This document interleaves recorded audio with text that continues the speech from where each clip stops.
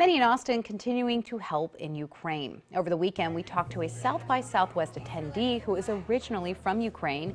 He runs a business out of California now, but still has family and friends in Ukraine fighting for their lives and their country.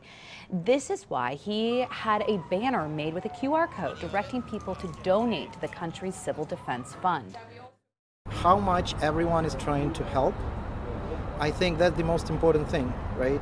Like it's like the force of good.